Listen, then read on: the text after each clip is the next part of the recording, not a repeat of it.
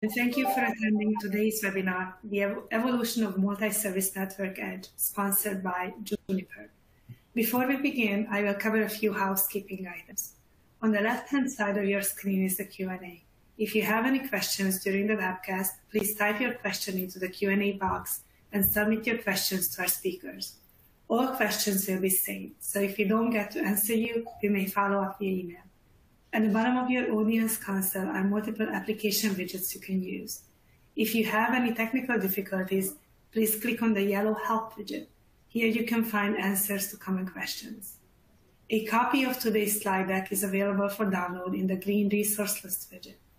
Near the end of today's presentation, please take 1 minute to complete the survey that's open on your screen. Your feedback is extremely helpful.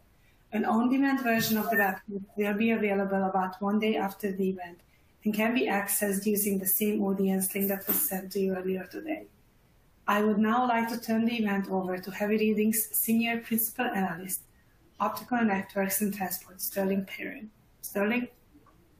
Hi, thank you, Barbara, and hello. Welcome, everybody, to today's webinar on the evolution of the multi-service network edge, sponsored by Juniper Networks. I'll be the moderator for today, but the heavy lifting for the speaking is going to go to our three presenters today, shown here on the slide. Paul Liesenberg, Senior Product Marketing Manager with Juniper, Truman Joe, Senior Product Line Manager, and then Nikhil Rao, Senior Product Line Manager as well, of course, all with Juniper. So they're going to trade off the duties of presenting the material that we'll be going through. And the flow for the webinar looks like this, kicking off with major market trends, then getting into the new Metro Edge in terms of both requirements for the network as well as some use cases, and then moving to the hyperscaler requirements as well as some use cases around the hyperscaler deployments. And then for the final section, looking at 400 gig plus adoption, which is definitely a hot topic and something I'm quite close to these days myself. And then we'll wrap up and move to Q&A. As Barbara indicated, please do ask questions throughout electronically. We'll gather them up, get to as many as we can. We typically try to have about 10 minutes at the end for Q&A, so please do ask the questions. It's always an important part of the webinar. And the other place where the audience will come in is we have 2 poll questions. Looks like a little bit later in the presentation, but there will be 2 poll questions, so we'd be curious to get your thoughts, and we'll share out those results in real time when we get to those. With that, let me hand things over to, I believe, Paul, you are going to kick this off. Indeed, I will, Sterling. Thank you very much for the intro. And hi, everybody, and thanks for attending. I'm Paul Liesenberg with Juniper, and of course, I'm going to be assisted by Dr. Truman Joe and Nikhil Rao, who will present their own sections as subject matter experts. I'll just do a brief intro, and then we'll move to the different use cases. The network edge, what we call the multi-service edge in Juniper, it keeps changing. Hence, it needs to always be ready to evolve and to adapt to even more change. And that is critically important because at the end of the day, it is at the multi-service edge where new innovative services need to be delivered in the network and at scale. And furthermore, of course, that is where service revenue is minted for service providers. So as I go through some of these market forces, some are universal and they are on everybody's mind these days, basically. And some others are quite specific to places in the network and use cases. We'll go through both. But let's start by revisiting some of the forces that are shaping markets right now, like continued exponential traffic. We have all heard this. The rates of traffic growth are still mind-boggling in general and primarily driven, of course, by video and gaming at 4K and 8K. But there are other important traffic sources coming up, like machine learning and innovative network edge industry 4.0 applications as well. Traffic growth in the end drives our need to implement faster and faster interfaces. Not so long ago, 10 gig was good enough. Now 100 gig is becoming very widely adopted. And we're even looking into 400 gig and 800 gig, right? As you will see later in the presentation. Remember when 1 megabit DSL was fast enough? Things have certainly changed.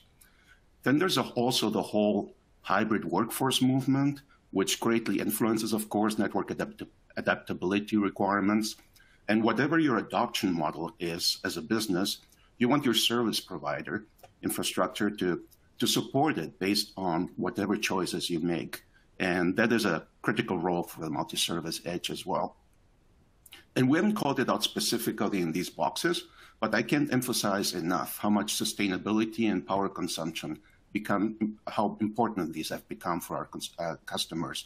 In some geographies more than others, but this is something that we need to address, especially as we deliver more and more use cases closer and closer to the very edge of the network with very high service density.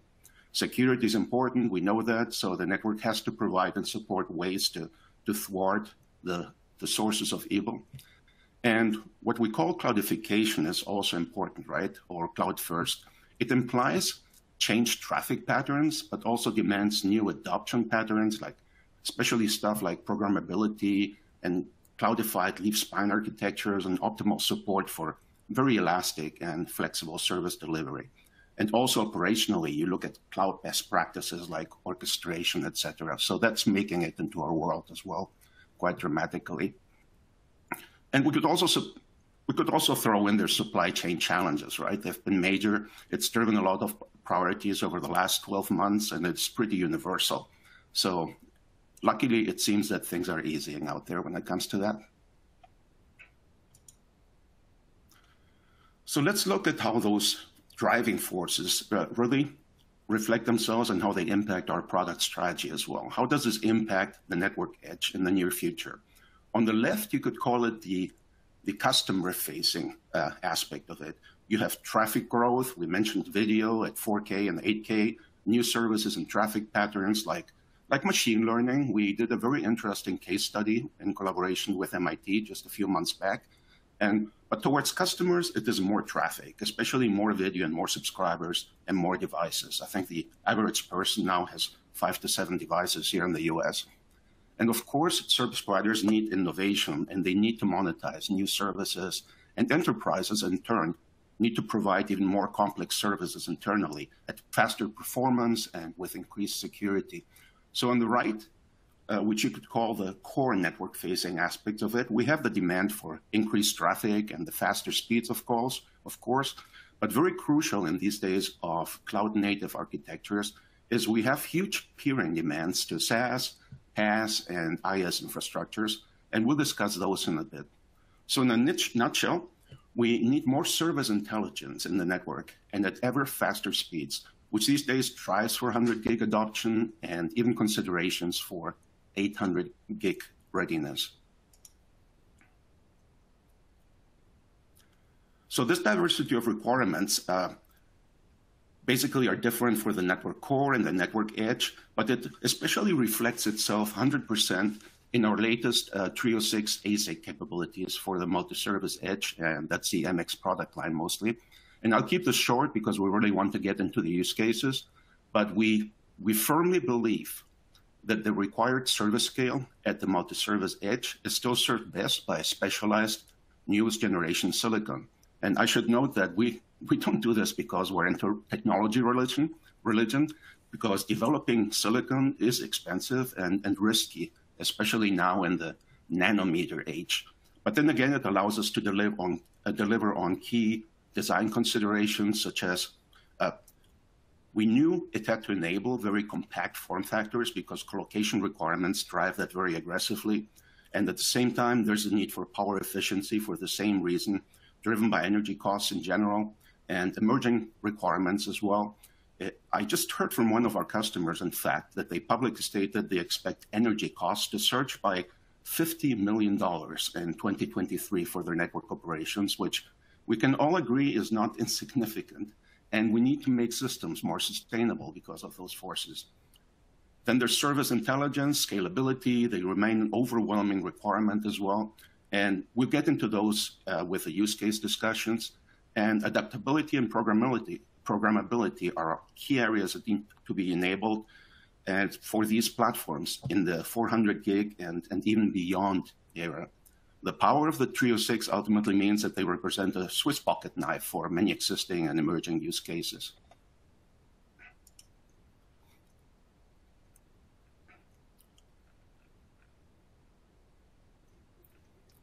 I introduced the Trio 6 ASIC. Now let me very briefly talk about the products that the Trio 6 ASIC powers. The Trio 6 is to support high-density service intelligence, built-in security, high speeds, and very compact form factors. And earlier this year, we introduced the MX10004. Wait, I'm on the wrong slide here. We introduced on the MX10004 and MX304 platforms, which are poster children for design priorities that I mentioned. They have millions of queues for hierarchical QoS, check. Very large FIP and RIP table support, as well as tunneling and protocol encapsulation at 400 gig, check as well. The key thing is that these platforms are ready for the future and any emerging use cases. But let our product management experts get into the use case details. We invited Dr. Truman Joe, who leads our MX10K family, as our resident expert on emerging service providers use cases, and take us through those. And then Nikhil Rao, our product lead for the new MX304, will then dive into emerging enterprise, government, and data center interconnect use cases. Let's start with Truman. What do you have for us, Truman? Great, thank you, Paul. I'd like to start by discussing the evolution of the service provider subscriber access environment. This is a topic which, in and of itself, could fill many hours of webinars. It's a complex discussion based on specific regulatory and business requirements. We'll go over where we are and where service providers want to go, but let me note, excuse me, that this is an open discussion you can follow in many industry forums that Juniper participates in. Before we start, though, I think it's important to quickly introduce the MX10004, which is not just for service provider subscriber delivery, but is also well suited for many network use cases due to its modular nature, compact form factor, high energy efficiency, and scalable network operating system. The MX10004 is part of the MX10000 series of universal edge routers from Juniper Networks. It reuses chassis components such as routing engines and power supplies from the 8-slot MX10008, along with line cards such as the LC480 optimized for 1 gig and 10 gig interfaces, and the LC9600, which is optimized for 100 gig and 400 gig interfaces. Its compact size makes it ideal for distributed scale-out deployments where high throughput with a small blast radius is desired, such as in subscriber access environments.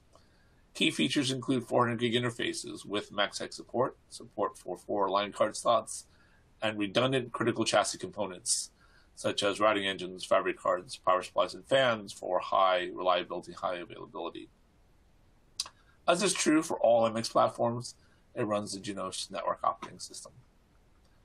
Now let's get back to discussing the subscriber access environment. You probably will not be surprised to hear that fixed broadband is driving digital connectivity with billions of consumers and enterprises globally, to the tune of 1.2 billion in the last year. This is a major revenue generator for service providers, but at the same time provides a challenge due to the exponential growth and changing traffic patterns. These concerns can be addressed by bringing services closer to the network edge and protecting it with embedded security. Space constraints found in these environments mean deploying smaller form factor devices with low power consumption and high throughput. The drivers of the growth come from the cloud and software as a service, along with growth of bandwidth-intensive applications such as 4K and emerging 8K video and gaming. Analysts estimate that 80% of traffic today is video, and this is expected to grow at a 55% cumulative annual growth rate through 2030. At the same time, stringent latency and performance requirements excuse me, from applications such as augmented reality, virtual reality, Internet of Things, and industrial automation, for example, motivate service providers to position user plane resources closer to the users to avoid backhauling traffic to a central BNG POP. In addition, providers would like to simplify their operations for cost reasons. In the traditional model, Large, vertically integrated platforms with massive internal fabric are used to support hundreds of thousands of subscribers. In many cases, this creates bottlenecks that increase complexity and costs of engineering to maintain the network. What is needed is a more modular approach to BNG, offering simplified configuration, software releases, and maintenance. This has resulted in the development of the Broadband Forum's Technical Report 459, which defines BNG cups. BNG cups disaggregates the traditional BNG architecture, separating user and control planes, and allowing each to be independently engineered and scaled. This disaggregation makes sense from a purely technical standpoint, as user plane functions have more stringent memory, throughput, and latency requirements. An architecture that lets you position BNG user planes anywhere in the network gives you flexibility to meet changing customer requirements in more economical ways. Instead of always relying on huge centralized service fabrics, you have the option to use smaller, less expensive edge platforms and scale out incrementally with demand. Juniper's new compact adaptable platforms like the MX10004 and the MX304 are designed for this new service delivery world. The use case shown here comes from a broadband provider in the Australia and New Zealand region. They wanted to reduce their total cost of ownership while scaling services and maintaining best-of-class customer experience. The solution was to disaggregate the BNG using cups. The control plane was cloudified, and the user plane, using MX devices, was distributed using a spine leaf architecture. The end result was a reduction of the blast radius from approximately 128,000 to 24,000 subscribers per device, and at the same time, the customer realized a 30% reduction in the TCO. Here we have another use case for a North American service provider for business services. The provider was delivering high-scale and reliable business services using a multitude of devices, using a different device for each service offering. The issue they had was incurring high costs in power, space, and other operational requirements of the network. The solution was to implement a scale-out architecture using a compact platform that could provide multi-service edge functions with high throughput and service scale to lower power and space requirements. Operational efficiency was achieved using end-to-end control signaling with BGP, which provided common control mechanisms independent of the service type.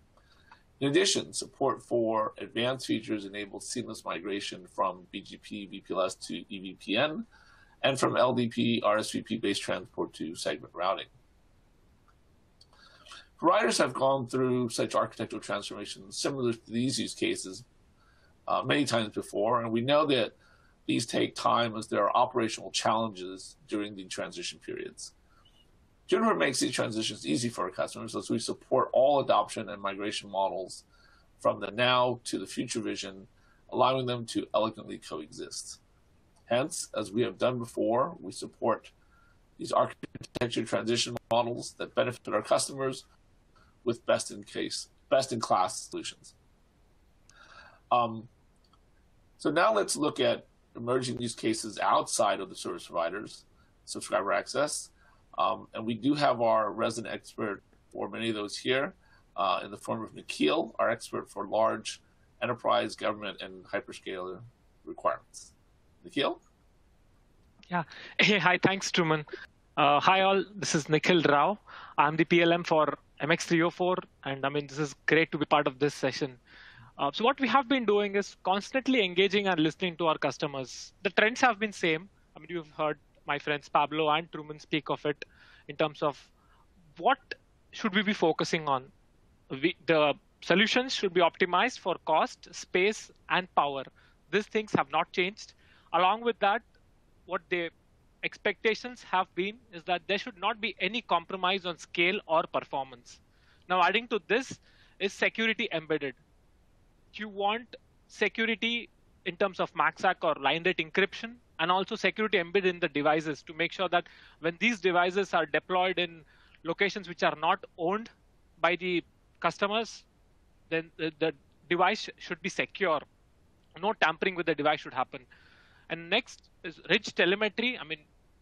The amount of streaming telemetry that device should offer should be able to troubleshoot the device or understand what is going on in the device.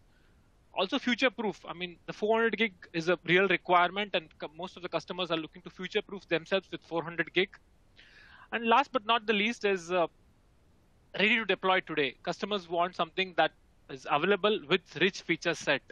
And I think MX304 hits all these boxes and is a huge success already. We see huge demand from service provider, cloud, and enterprise segments for this box. With the 4.8T and also 3.2T with the redundant control plane, I think we have multiple use cases already covered. So let's dive into some of the specific use cases that I've been working on. One of the most complex use cases is the virtual private cloud use case. We all understand, and we have been discussing this in this session and also previously from a very long time. Hyperscaler growth is driven mainly by workload migration from on-prem to cloud. But what do you see going forward is some of the new things that cloud is trying that will actually increase the traffic threefold or fourfold. Services such as WAN cloud services that leverage the backbone of the cloud for connecting different office locations. I mean, you already are connected to the cloud. Now you could actually leverage those connections to consider the cloud as your WAN backbone. I mean, this will mean there will be more traffic. There will be more traffic passing through the cloud, entering and exiting it. And also we have enterprise 5G use cases. So the amount of traffic entering and exiting cloud is going to increase. So the focus on how we monetize this and how we help our large hyperscaler customers to achieve this in a best way is what we're trying to talk about today. Today, the large hyperscalers already have hundreds of MXs in their network. It is critical for them to provide direct connectivity to their large customers at high speed, in a reliable and cost-effective way. The focus has been to deliver services in a reliable and cost-effective way. That's what differentiates these services from the traditional services. For this specific use case of VPC Edge, let me break it down further. VPC Edge, the virtual private cloud, is a specific role that is used to terminate many customer circuits at very high logical scale at the periphery of the network. This is where the customer enters the cloud network, if you could say, right? I mean, in this diagram on the right, you can see that the CPE devices connect to the VPC Edge. This is where you hand off from the customer to the network of the cloud. And there are many ways of solving this. You could have a meshed network connecting all the devices together, but that will be extremely expensive. So what has been working and where MX has made a difference is enabling cost-effective ways of doing it. A large tunneling and queuing scale of MX combined with already the cost and power profiles and feature set is driving some of these designs. Let's look at what design options were provided to our cloud customers to solve these problems with MX. Basically, the peripheral edge, that's the VPC edge, could be a high-scale edge router that processes traffic in a customer-specific VPN context, right? Forwards the traffic between the data center and the customer network. This design is already being deployed by many. Actually, we see in one of the hyperscaler designs today, the VPC edge, that is, you call it VPC edge, VPC gateway, or peripheral device, is already aware of the specific virtual network location and hence sends the traffic towards an intermediate data center gateway, which forwards the traffic to the specific virtual machine. This is already being deployed. Another way of doing it is that the virtual machine location information itself is present in the VPC gateway, and no intermediate device is required. This way, VPC gateway has full information of of the virtual machine and what encapsulation is supported, and this can be used to directly connect and provide traffic to the customers. VPC gateway today needs to understand the exact same encapsulation that the server provides, thus eliminating the need of intermediate devices. Other than the features and complexity we spoke of, what is most important is the cost per customer and cost per bandwidth, and also power consumption. Power consumption and cooling per device and per rack is imposed by the exchange facilities in which the locations are provided. Not all the VPC edge locations are owned by our hyperscalers. They could be positioned in POP locations which are owned by colos of the world. The focus has been and will continue to be on reliability and cost. And that's why I think MX304 hits most of those points. Maybe to summarize where we feel that MX304 has made a difference in this use case is that many customers today are looking to deploy 400 gig for customer-facing circuits with full maxac.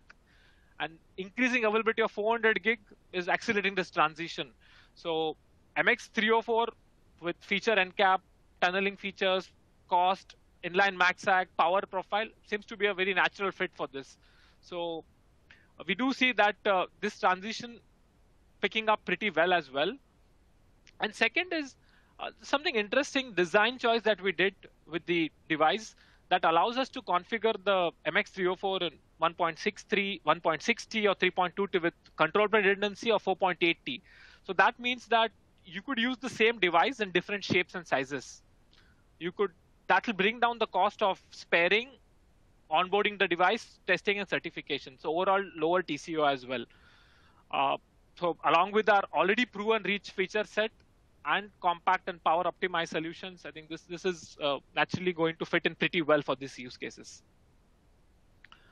So moving on to the next use case. Sorry, I'll move on the slide to enterprise use case, right? I mean, now when we speak of enterprise and the cloud, they're pretty much connected because I think most of the enterprises are moving their workloads to the cloud. Now, enterprise solutions are getting more and more complex. You have multi-cloud, hybrid cloud, and increased work from home options that are posing challenges to how enterprises have to think of their solutions. And what is relevant today may not be relevant in maybe next 1 or 2 years itself, right? We already have challenges with oversubscribed WAN links.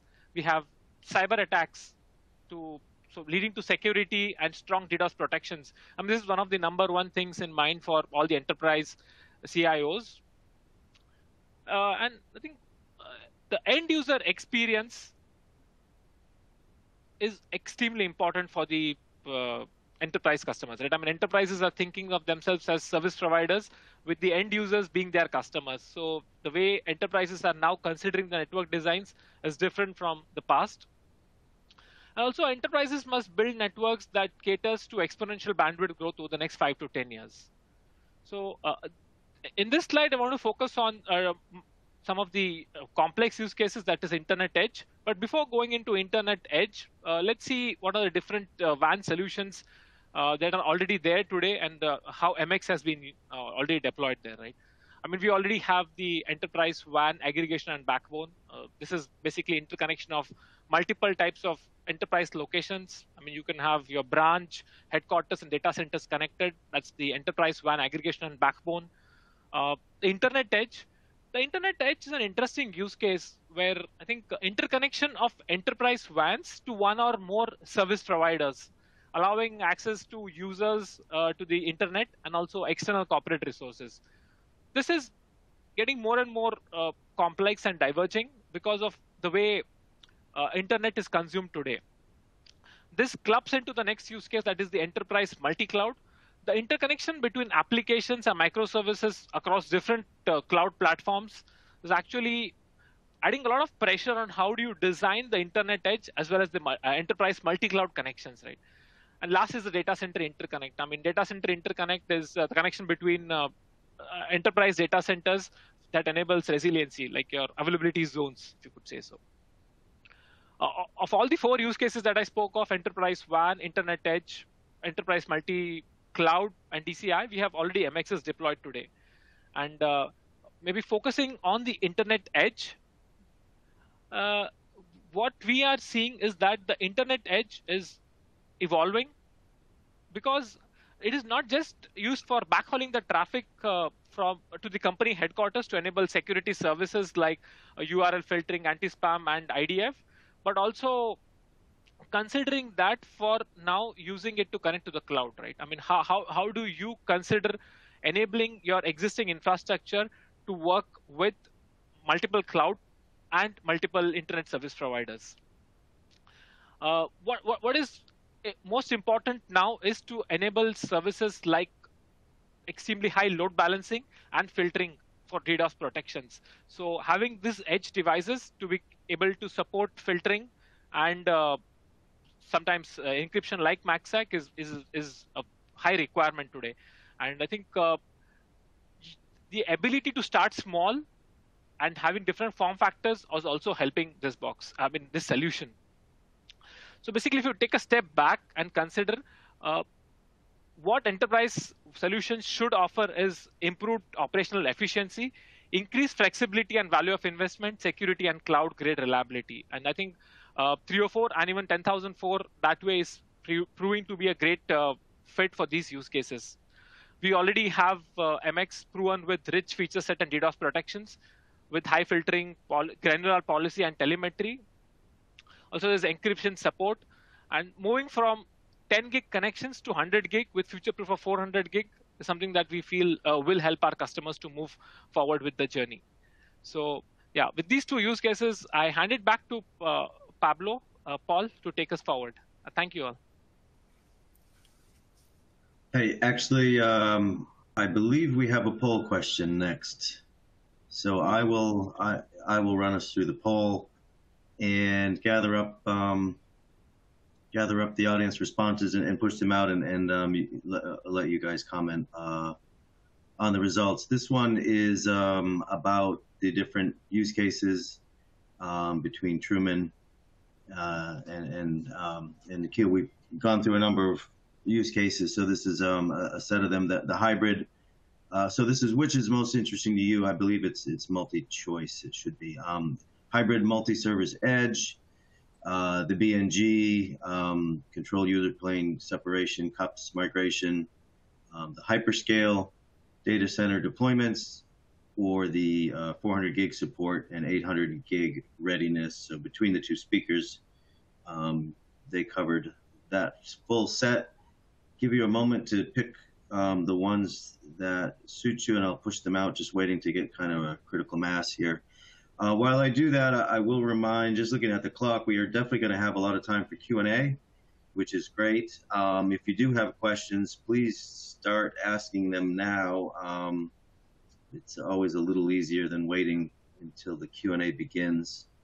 But ask away now, because we are going to have time for that. Let me push the results here.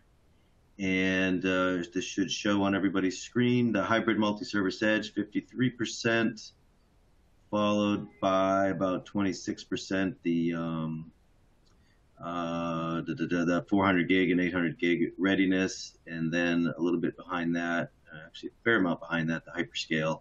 Interesting that the BNG got the least amount of traction. Let me just do one more push, and I'll let I guess both Truman and Nikhil, if you want to comment. Truman, start with you, and then Nikhil, if you have additional comments you want to make. But any surprises? Is this how you expected the results to come in, Truman? I'm actually a little bit surprised. I thought that there would be a bit more traction in the BNG control user plane separation migration, because in terms of our customer interactions, we certainly see a lot of interest there. But perhaps given the topic of this webinar, it might have skewed it a little bit towards the first category. But yeah, so I am a little bit surprised. Yeah, that actually is a good comment. If you look at the title, we do have kind of it self-selects the subset of people. So, I mean, I guess it's a good thing the right audience is tuning in, because that hybrid multi-service edge is the top one. But you're right, this may not reflect the overall population of operators globally. Nikhil, any thoughts on the ones related to your use cases? Yeah, I think maybe Truman mentioned it well. I would have also thought BNG and maybe hyperscaler data center deployments would have been higher. But this is not a surprise, considering that how multi-services edge is evolving, right? I mean, how do you want to see the future? How do you want to probably differentiate? And yeah, I think mostly it is based on the audience and it's a set that we have. A snapshot of who we have. Great. I believe we've got another slide of content and then another poll question, and then we'll get into the Q&A. I'm not quite sure who was taking this one. Was it Paul? I can do it. Yeah. Okay. I'll take it over. And yeah, it was an interesting poll as well. I would have expected also that hyperscale would have ranked quite higher. But yeah, I guess, like you said, the titles of the webinar probably self-select. So thanks, everybody. And let's wrap this up briefly before we go into the Q&A. And I hope this answered questions about the future of the multi-service edge. It is growing in importance, that's for sure. It is increasingly strategic to deliver on new services and monetization, of course. And commercial plug-in here, the MX family is now enriched with the capabilities of the Trio 6. Here and now, it's highly adaptable. We can't entirely foretell the future, of course, but we're ready for it through programmability, power efficiency, and with these new compact factors that allow us to deploy these powerful devices pretty much anywhere. So we're ready for things coming our way. One thing I want to mention, you see here, we mentioned 400 gig optimized and 800 gig ready. So we touched on this a couple of times, and that is a great discussion that also deserves a future webinar all by itself, just like BNG cups. But a few words, we do indeed have customers that have already taken advantage of our 400 gig interfaces. Of course, we do that. And that said, for an important part of our customers, 400 gig at the very network edge, like here, is where they want to be ready to go soon, but as their particular business needs require, and wherever they require it. Not all customers yet, but it is a key strategic consideration for future-proofing their network investments. And as to 800 gig, we can give away any roadmap information, but it's definitely on the technology horizon, and we'll see adoption patterns very much like the ones of previous generations, right? Where architectures are ready for it whenever the use cases we discussed demand it. And the key message is simple again, 800 gig ready. But I think the next poll could be interesting as well, if we can move on to that one. All right. Yep. Yes, so our last poll question is on the 400 gig. When do you expect 400 gig deployments? And I mean, I guess that's really the question. When do you expect the 400 gig deployments? Now, 16 to 18 month window, so 6 to year and a half out, or 19 to 36 month window, so the next 3 years. I guess if you don't expect them at all, you probably put probably don't answer. We probably should have put a further window, but 3 years is quite a bit of time. So of those three, pick what suits you best, based on if you're a service provider for your own, or if you're a vendor or someone else in the ecosystem, serving the service providers, based on your own interactions with customers. We'll give a minute for those results to come in, and we'll do a push. Let me just push here and see what it looks like. Let me do one more. So interesting. We do one last push and see if we changed. Doesn't look like it. Yeah, again, it's a slice of the audience we have. In terms of who we have on, none saying right now. 60, and then pretty well about it is even split as you get of the two options, 50-50, 6 to 18, and another 50%, 19 to 36 months out. Let me do one last push and see if it changes. It is not. Paul, since you just presented, maybe let you weigh in first, and if the others want to comment as well. Yeah, I find it interesting that nobody said now. I would have expected at least one person to vote for now. And yeah, I think these adoption patterns are pretty typical. If you look back at adoption patterns like over the history of interfaces from 10 gig, 40 gig, 100 gig, 400 gig, it's typically like this time span that you have where first of all, like very large customers, mega data centers, and very large service providers drive the business case, but there's few deployments, and then over time, the entire market catches up. And of course, it's also a pricing question at the end of the day, where initially these devices are going to cost the cost per port is going to be much higher. And then over time, the cost per port actually decreases and more people adopt it. All right. Yeah. Any Truman or Nikhil? I don't know if you had any comments on this. If not, yeah, I know. Just a quick comment. I mean, I'm a little surprised that nobody said now. I mean, there are deployments we know of that are going on in 400 gigs. So the fact that we had none is a little surprising. But otherwise, you know, the results, the even breakdown between the upcoming 18 months and 36 months. I mean, it does take some time to roll out new technologies, and customers do tend to roll these out at different time periods. So we see that kind of behavior. So I'm not that surprised that there's an even breakdown there. I'm just surprised that there's nobody saying it's now. Yeah, the only thing I would say on that is it would be reasonable to assume the hyperscalers, the big ones, are driving the initial deployments. Our audience probably wouldn't represent them too well. We tend to draw heavily from the telecom, so this is kind of, you know, traditional telecom of large size, but more of a telco audience than you know, the Googles of the world. So that makes sense. I think adding to what Truman said, right? I mean, we are aware of deployments that are like either now with the boxes that we have shipping, that's being planned and already tested. So yeah, maybe. And other thing is, right, I mean, this is not just core, right? I mean, we are seeing 400 gig to the core, but what we are seeing with some of the new boxes is that 400 gig towards the customer. That's something that is pretty interesting, right? I mean, we spoke of that, one of the use cases for the virtual private cloud segment. So the core is something that we all understand for 400 gig to the core, but what's interesting and what is driving more interest is some customers asking 400 gig native with MaxSAC capabilities turned on. So that's the kind of traffic growth that we are seeing. So yeah, interesting. All right, let us, I believe we move right into the Q&A from here. We do have some questions, so I'll jump in, and again, for the audience, if you've got any additional questions, let us know now.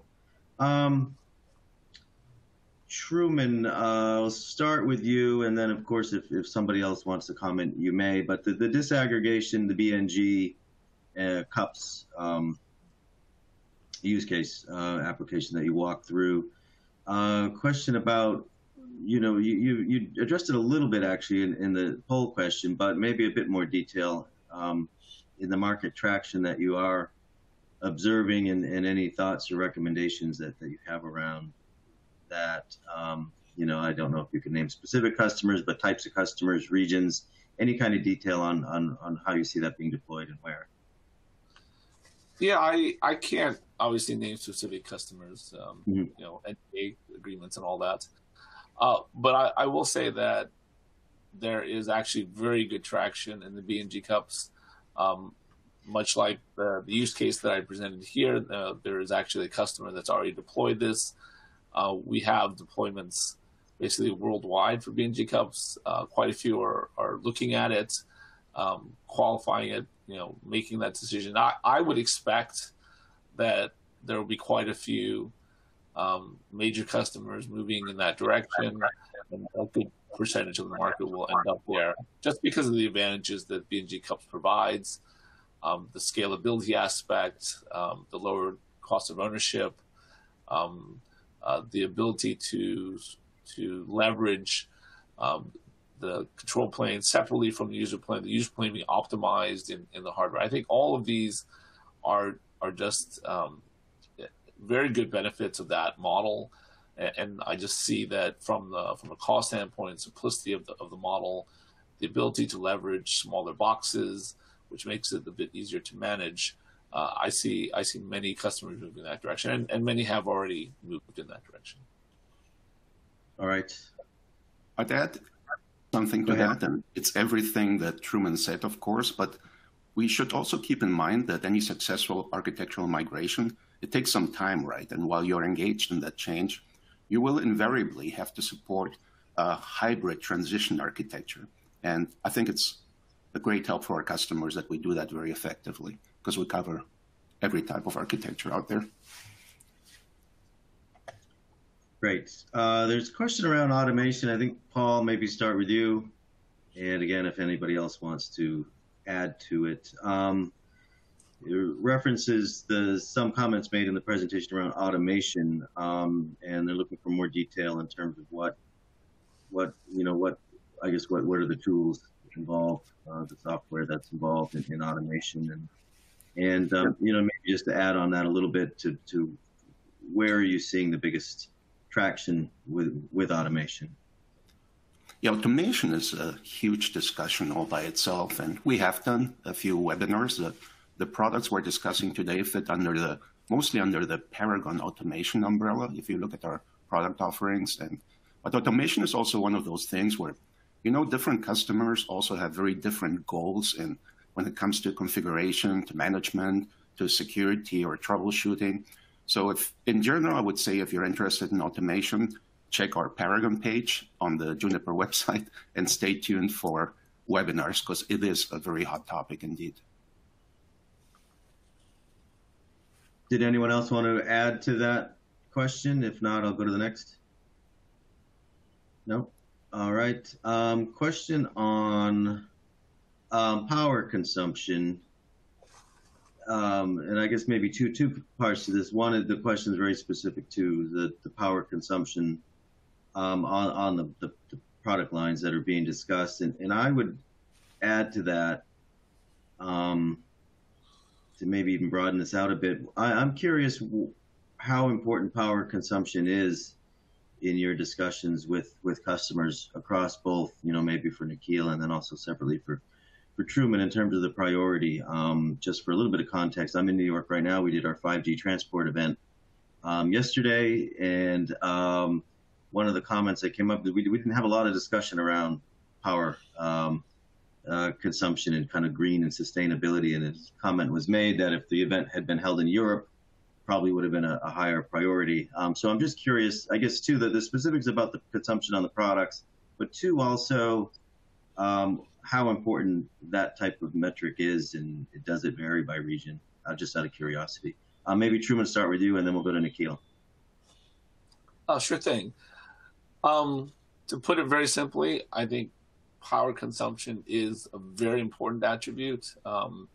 This is something that I find many customers ask about. Many customers have it very high on their priority list, and I think rightfully so. I think as good stewards of the planet at one level, we want to make sure that products are sustainable, that power is used as efficiently as possible.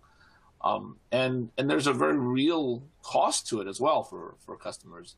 Power is not inexpensive, and the cost of power is going up. Energy costs are going up. This results in a very real impact to operational expenses for a network. Depending on the size of your network, the power bill can be in the hundreds of millions of dollars. So it's very important that there's no way around it. Almost everybody asks, almost every RFP I've ever seen asks about it. So it's very, very important in my mind. I think everyone does care and probably should care. If they don't care, they should care.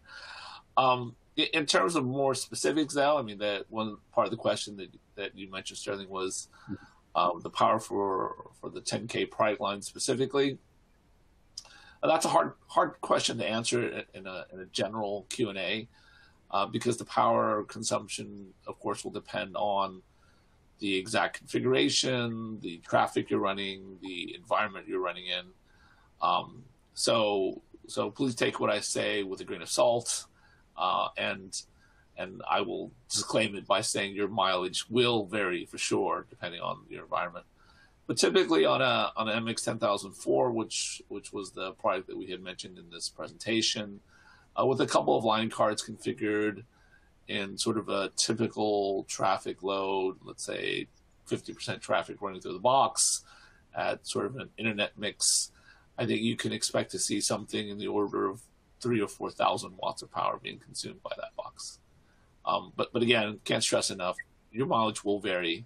It really depends on configuration, traffic load, etc. So, All right, thanks for that. And Nikhil, same kind of two questions, the specific and the general for your product set. I think when you pay directly to the power bills or when you pay the colocation owners, there's a difference, right? I mean, these boxes are going to colo-locations, and power and space is like the most important thing that we have, right? I mean, obviously you need the feature set, but the amount of power savings translates to real dollars, double the value, basically. So, and there's also restrictions on how much of power you can put in per rack, right? So how do you design your per rack? These not all locations have 10, 15,000 watts coming to each full rack. So if you want to have consistent designs and if you are constrained by the total rack, I mean, power is important. Every cloud customer I speak to, first, we start with the power number and then go back. That's how one of the design decisions are taken. Cost and power is extremely important. So, I mean, I think power is like number one ask at this point from our hyperscalers. Yeah, and in specific geos, we are seeing request more compared to some of the other geos, as you mentioned, right? Initially, the event was in America, North Americas, and if it was in EMEA, it would have been a different thing. Yes, we see that very much. And there is more and more questions on what will be the exact power at the particular amount of traffic and all this. That's what Truman alluded to also. I think the question now is that we are seeing interest in specific customer deployments also. Earlier, you had a data sheet that would tell you what would the power look like. You would add some plug optics or maybe overall basic numbers. But now everyone wants to know specifically at my usage, at my temperature, at my altitude, at my traffic mix without MaxSac, how much of power it is. So those scenarios have changed, and we see more questions in those areas. And just to add, I mean, if you're looking for, working with hyperscalers, and if you're looking for a box that has control plane redundancy, that does 3.2T with basic 50% timings traffic, we're looking at 1,200 watts. And this is driven by, again, one of the latest generation silicon, right? I mean, because it's 7nm and it's power efficient, we're able to provide better efficiency in terms of power. All right, excellent. I appreciate that. Yeah, and good comments. I expected that given the hyperscalers, you would say power would come in at number one, and I think it's a very accurate comment about the colo. I hear that myself quite a bit when it moves to the colo world and you're paying for that power. And it's very expensive in these data centers that it becomes, sustainability environment is of course important, but there's also some very hard dollars and cents that come in. With that, we are pretty close to the hour. We've had kind of a lengthy Q&A session, so let me close it out here. I want to thank all three of our presenters today for your comments, your presentations, and answering our questions, and of course, thanks to Juniper for sponsoring, and thank you to the audience for tuning in. We'll close out here. Thank you, everybody. It was our pleasure. Thank you so much. Thanks, everyone.